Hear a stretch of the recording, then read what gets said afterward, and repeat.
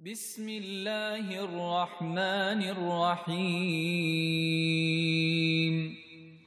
الله رب العالمين والصلاة والسلام على أشرف الأنبياء والمرسلين سيدنا ونبينا محمد وعلى آله وصحبه أجمعين ومن تبعهم بإحسان إلى يوم الدين أما بعد فأعوذ بالله من الشيطان الرجيم بسم الله الرحمن الرحيم إنا أنزلناه في ليلة القدر وما أدراك ما ليلة القدر ليلة القدر خير من 1000 شهر تنزل الملائكة والروح فيها بإذن ربهم من كل أمر سلام هي حتى مطلع الفجر صدق الله العظيم. Alhamdulillah, respected brothers and sisters, it's a great blessing of Allah subhanahu wa ta'ala that we've reached these Mubarak last 10 nights of this glorious month. And the scholars mention that the spiritual blessings of the entire year is concentrated in the month of Ramadan. All of the spiritual blessings and all of the bounties and ajr and virtues of the entire year are situated and concentrated in the month of Ramadan. And all of the blessings and virtues of the month of Ramadan are concentrated in the last 10 nights and days. And all of the spiritual blessings of the last 10 nights and days is situated and concentrated in Laytul Qadr. So these days and nights is the cream of the cream of the cream, the virtue of the most virtuous of the virtuous of all nights and days. May Allah subhanahu wa ta'ala bless us with that blessing. So it's a beautiful thing that has been mentioned is what is the reality of Laylatul Qadr. And the surah, an entire surah was revealed by Allah subhanahu wa ta'ala regarding this. That inna anzalnahu fi Laylatul Qadr. Verily, we have revealed this Quran on Laylatul Qadr. So with this being said, we have to understand that there is a historical Laylatul Qadr. This is what this ayah is talking about. Also what the Qur'an they read tonight, that inna anzalnahu fi laylatin mubarakatin inna kunna munzirin fiha yufraqu kullu amrin hakim. That verily we have revealed this Quran on a very blessed night. So that in particular is called the historical Laylatul Qadr, the night on which the Quran was revealed. You can say upon the heart of Sayyidina Muhammad sallallahu alayhi wa sallam, and those first 5 verses of Iqra, Bismi Rabbika alladhi khalaq, khalaqa al-insana min alaq, Iqra wa rabbuka al-akram, alladhi allama bil-qalam, allama al-insana ma lam ya'lam. These special first 5 verses of the Quran, when the Prophet sallallahu alayhi wa sallam was in Ghar Hira, and he was in a state of fasting, and he was in the i'tikaf, secluded from all of humanity. There, Sayyidina Jibreel, in that Mubarak place, in that Mubarak hour, in that Mubarak night, on the Mubarak heart of the Prophet ﷺ, this Quran was revealed. That night is considered the night of great esteem, the night of great power, that Allah subhanahu wa ta'ala says, Inna anzalnahu fi laylatil qadr. Wa ma adraka ma laylatul qadr. What can make you come to know the reality of this Laylatul Qadr? How Allah is saying, what can make you come to know? وَمَا أَدْرَاكَ مَا. How can you come to really know the reality of this night? Laylatul Qadr خَيْرٌ مِّنْ أَلْفِ شَهْرٍ. Let me tell you, Laylatul Qadr is better than 1,000 months. Laylatul Qadr, the value of that one night in the sight of Allah Azza wa Jal, the value of worship on that night, the value of ibadah on that night, the value of standing on that night, and the value of its magnitude is better than 1,000 months in the sight of Allah subhanahu wa ta'ala. تَنَزَّلُ الْمَلَائِكَةُ وَالرُّوحُ فِيهَا بِإِذْنِ رَبِّهِمْ مِنْ كُلِّ أَمْرٍ. If that was still not enough, that one night is equal to 1,000, تَنَزَّلُ الْمَلَائِكَةُ وَالرُّوحُ. The angels, and especially Sayyidina Jibreel alayhi salam, descend on that night. Can you imagine? What do? مِنْ كُلِّ أَمْرٍ. They're saying Ameen to the du'as of those who are making dua. They're sending salutations upon those who are praying and doing anything. The angels are descending, and the angels are doing what? They're saying Ameen to those who make dua. They're joining those who are in dhikr. They are praying for those and sending salutations upon those who are in any act of worship on this night. Right? Salamun hiya hatta matla' al-fajr, that peace and blessings of Allah descend hatta matla' al-fajr, till the rising of dawn. So brothers and sisters, this is such a blessed moment and such a blessed hour. But one aspect that I wanted to touch upon is, what is this night really? What is this virtue of Laylatul Qadr really? And I want us to look at it from this perspective, that this night is actually a gift of Allah subhanahu wa ta'ala to Sayyidina Muhammad sallallahu alayhi wa sallam. This is one aspect we have to understand. That to understand that Allah subhanahu wa ta'ala gave this night as a gift to the Ummah of Sayyidina Muhammad sallallahu alayhi wa sallam, and it is a gift that was not given to any other Ummah before. And it was not given to any other Prophet before. This is a speciality and a special virtue by which Allah subhanahu wa ta'ala has elevated Sayyidina Muhammad sallallahu alayhi wa sallam over all of creation, over all of the Prophets. And the story behind this is mentioned. Imam Malik rahimahullah narrates. He says, "Balagani anna Rasulullah sallallahu alayhi wa sallam uriya a'marun nasi qablahu." Sayyidina Imam Malik rahimahullah says that it has reached me that Sayyidina Rasulullah sallallahu alayhi wa sallam was shown the lives of his ummah. He was shown the lifespan of his ummah. So when he looked at it, that, oh, my ummah, they're going to be living from years 60 to 70 years. This is average. 60 to 70 years is average life expectancy of general people of the ummah of the Prophet ﷺ. So he was shown this. أَوْ مَا شَاءَ اللَّهُ مِنْ ذَلِكَ, or something similar to this. Yani he was shown the lifespan of his ummahs. فَكَأَنَّهُ تَقَاصَرَ أَعْمَارَ أُمَّتِهِ. He saw that the lifespan and the duration of the lives of his ummatis, of those people of his nation, they were very, very short in comparison to the life of, we know, for example, Nuh alayhi salam. فَلَبِثَ فِي قَوْمِهِ أَلْفَ سَنَةٍ إِلَّا خَمْسِينَ عَامًا. Allah Ta'ala says he remained with his people 950 years. So imagine if Nuh alayhi salam, this is the Quran, if Nuh alayhi salam remained with his people, da'wah, for 950 years, how long did he live? And obviously if he lived that long, he was sent to a people who lived that long. So there was a time of ancient peoples and ancient civilizations, and these people, they lived really, really long. And they were very, very large in stature as well. So Allah subhanahu wa ta'ala has mentioned this in the Quran.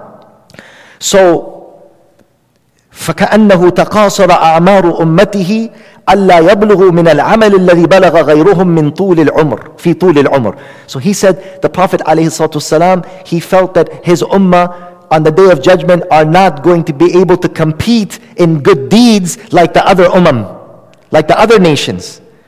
People will have opportunity. I mean, just if you live 1,000 years, I mean, how much more you're going to pray? How much more you're going to do good deeds? How much more charity you're going to give? How much more dua you're going to make? How much more dhikr you're going to make? How much more charity you're going to give? How much more, righteousness are you going to do? Obviously. So the Prophet ﷺ was concerned about his ummah, that it should not be that my ummah falls short on the Day of Judgment. فَأَعْطَاهُ اللَّهُ لَيْلَةَ الْقَدْرِ خَيْرًا مِنْ أَلْفِ شَهْرٍ. So Allah subhanahu wa ta'ala, as a gift to Sayyidina Muhammad ﷺ, gave him one night that is equal to 1,000 months. One night that is equal to what? 80 some years. What is it? 83 years and some months, right? 4 months? 83 years and some months. This is that. So basically, and very simple. What can be done on these Mubarak nights? Right? How can a person attain Laylatul Qadr? Brothers and sisters, I tell you one thing.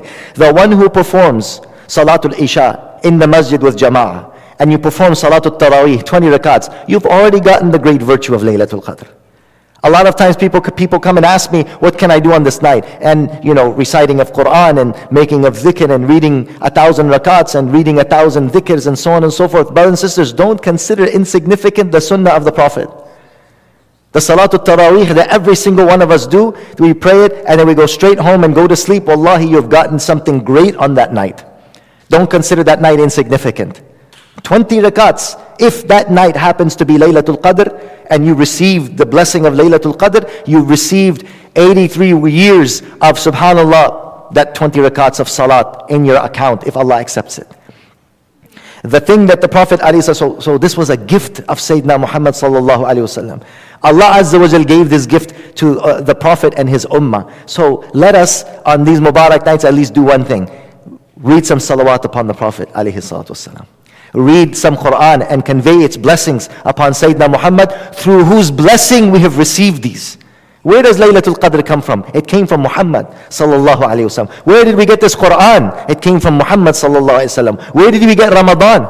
It came from Sayyidina Muhammad sallallahu alayhi wasallam. Where did we get the fasting, or the Quran, or Iman, or Islam? Never forget where we got these blessings from. Send abundant salutations upon Sayyidina Muhammad sallallahu alayhi wasallam on this night, because it is through his barakah, through his virtue, through his gham, through his concern for his ummah, that Allah Ta'ala gave him this gift. وَلَا سَوْفَ يُعْطِيكَ رَبُّكَ فَتَرْضَى.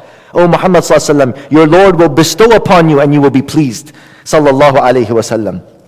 So, what the Prophet alaihi salatu wasallam would do, because of this, i'tikaf has been ordained. And i'tikaf, the Prophet sallallahu alaihi wasallam do from the day that he came to Medina Munawwara. The Prophet sallallahu alaihi wasallam every single year dedicated last 10 nights of the i'tikaf, last 10 nights of Ramadan to i'tikaf.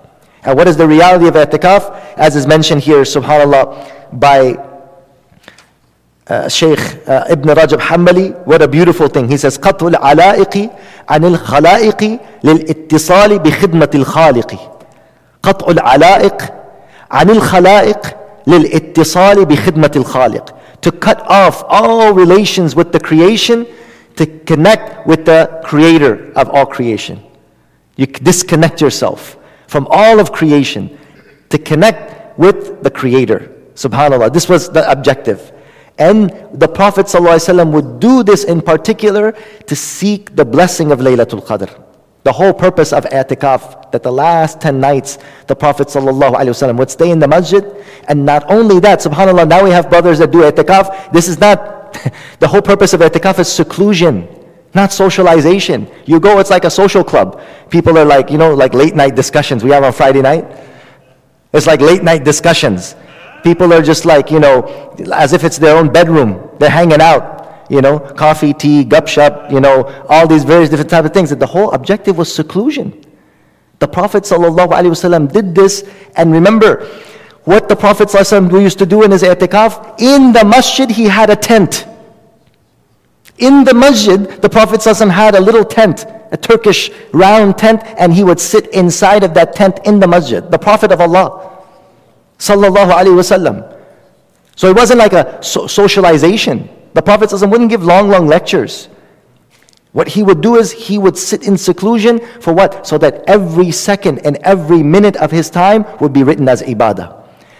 The sunnah is the most beautiful way to maximize the reward of Laylatul Qadr. Imagine, what would you think would be the greatest way to worship on Laylatul Qadr? Reading Quran, making dhikr, making dua, praying nafil. What do you think would be the best thing? None of those can equal sitting in the masjid. The Prophet ﷺ has sanctioned and made sunnah such an act of worship that the whole time that you're in there, for every second that you're sitting inside the house of Allah, it is written that you're in worship.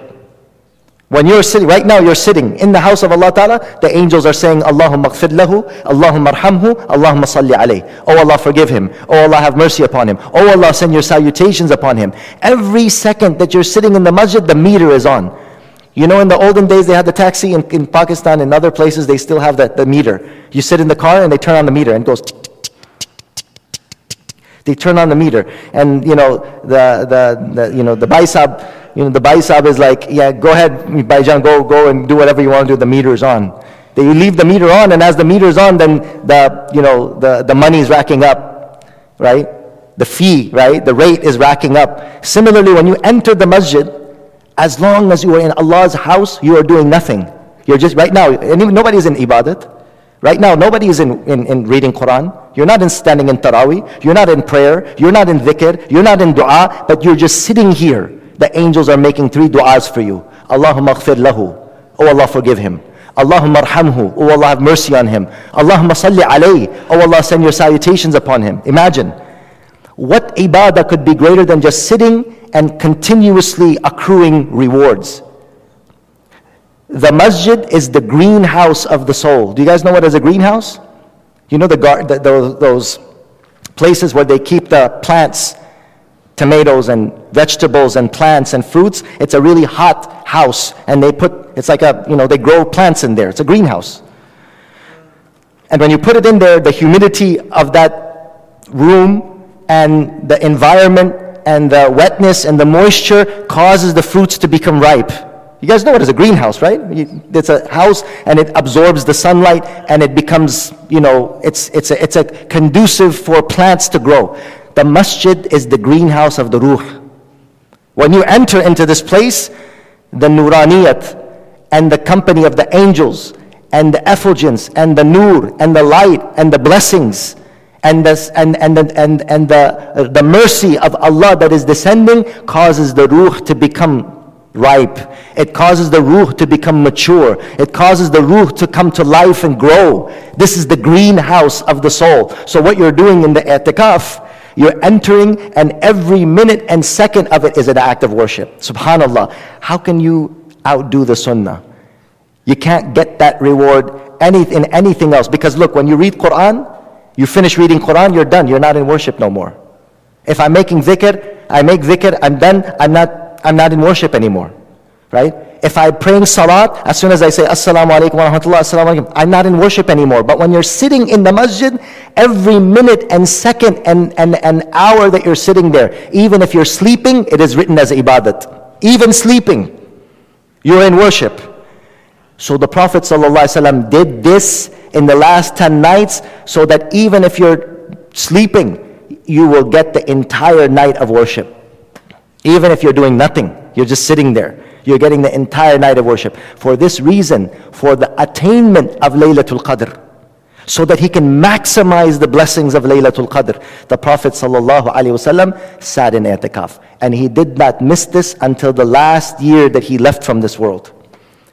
We understand the importance now of i'tikaf. Another thing, brothers and sisters, we need to disconnect sometimes. That's why it breaks my heart when I see people come for i'tikaf and it's a socialization program. It's socializing, it's discussions. It's like, jumping jacks and God knows what other types of, just disconnect. Disconnect when you are in this 10 nights. I remember there was an i'tikaf, the guy brought his whole mattress from the house. I said, you should have brought the, the whole, the headboard and everything, the whole king size, and then, he had his whole iPad and the screen and everything, and he's sitting like this, and clicking why? I mean, the whole purpose is to disconnect. That's the objective, to disconnect. And what are you doing when you're here?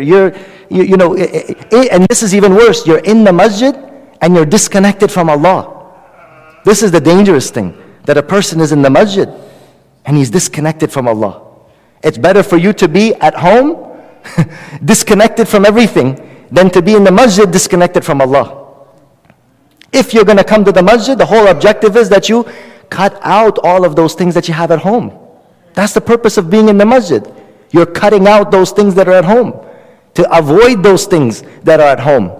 And that is why the Prophet ﷺ did it. We all need that disconnect. Brothers, there has been studies that have been done that a lot of the stress that people have is because of what? Is because the constant year of being involved in all these various different types of things. Sometimes we just need to be by ourselves. Sometimes we just need to focus, to reset button. To press that button, reset. Who am I? What's my objective? Why am I here in this world? What am I doing? What have I achieved? Where am I going? What have I done so far? And gives you that time to sit alone and ponder.